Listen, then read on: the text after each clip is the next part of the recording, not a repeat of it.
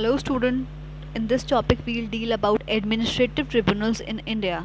So, in administrative law, the term tribunal is being used in a significant sense and it refers to only the adjudicatory bodies which lie outside the sphere of the ordinary judicial system.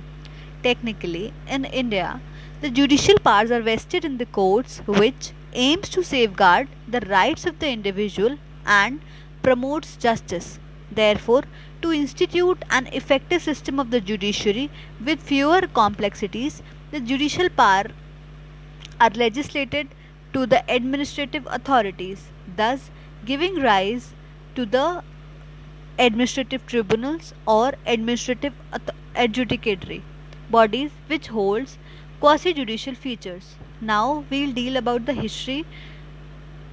The concept of tribunalization came into existence with the establishment of the Income Tax Appellate Tribunal before the independence of the country.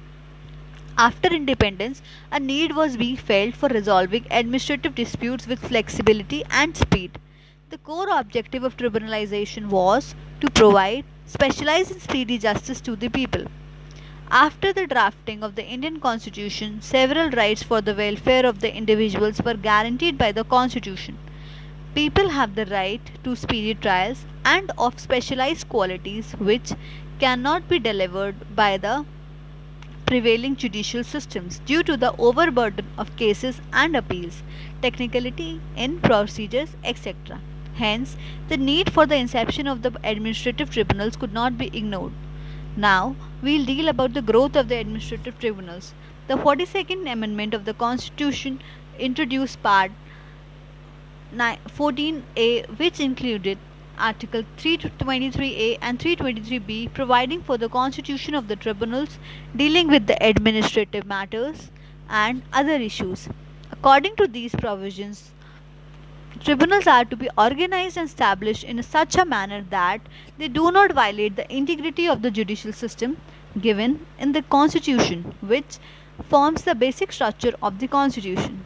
Then, the introduction of Article 223A and 223B was done with the primary objective of excluding the jurisdiction of the High Court under Article 226 and 227, except the jurisdiction of the Supreme Court under Article 136, and for an alternative institutional mechanism or authority of judicial cases.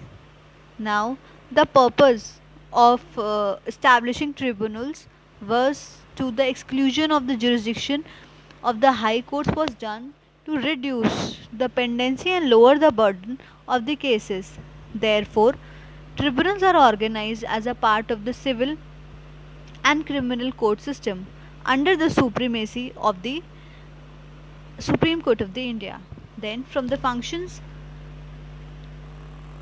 point of view, the administrative tribunal is neither an exclusive judicial body nor an absolute administrative body, but is somewhere between the two. That is why administrative tribunal is also called as judicial tribunal.